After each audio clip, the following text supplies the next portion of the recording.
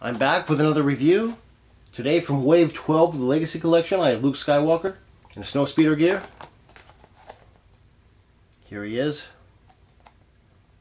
Also, this figure's been re-released, and I think it's Wave 2 of the Vintage Collection, SAGA Legends. So if you missed him, now's a good time to get him. You get the OTC Weapons Pack, as well as the card game and the dice game. With this one, of course, I got Build-A-Droid HK50. I got the head and the gun. It's kind of funny about this gun. I didn't realize it was part of the Build-A-Droid when I opened the figure.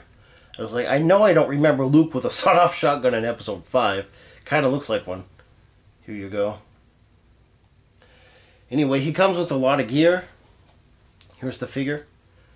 Comes with a lot of stuff. At first, I also thought he was a kit bash from the X-Wing Pilot Luke. I've got that. I haven't reviewed it, but I've used it in the Scramble at Yavin diorama. And I looked it up on Rebel Scum. He's not a kit bash at all. He's an all-new figure. The uniform does resemble that, though.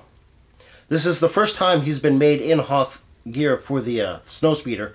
Before, you actually did have to use the X-Wing Luke for the Hoth Luke. At one point, you had to use the X-Wing Luke for all Rebel pilots back in Kenner's day. Give you a good 360 of him. I have him without the helmet. He's also got some kind of scarf or something on for cold weather gear. Here's the head sculpt. An all-new body sculpt, too. This is not a kit bash at all from any other Rebel pilots. Here's the helmet. The helmet is pretty movie accurate. Put it on him. I'd be careful taking this on and off because of the strap. It might break. I have that problem with a lot of hats and helmets and stuff. Also, it comes with cold weather gloves, gray boots. The other guy had black boots, the other Luke. Some of the gear he comes with. I've got some notes. He comes with a grappling hook and gun, grappling rope, lightsaber, and of course I just showed you his helmet.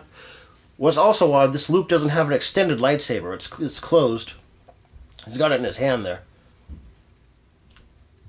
So you want to simulate him cutting open the AT-AT. You've got to get like a lightsaber from another Luke. This is the grappling hook and gun right here. Show you. It has a cord. I don't know if it can reach all the way up to the new AT-AT or not. Put it in here. Be careful with it too. It's somewhat flimsy. There. There you go. Give it to Luke. Put it in his other hand. There.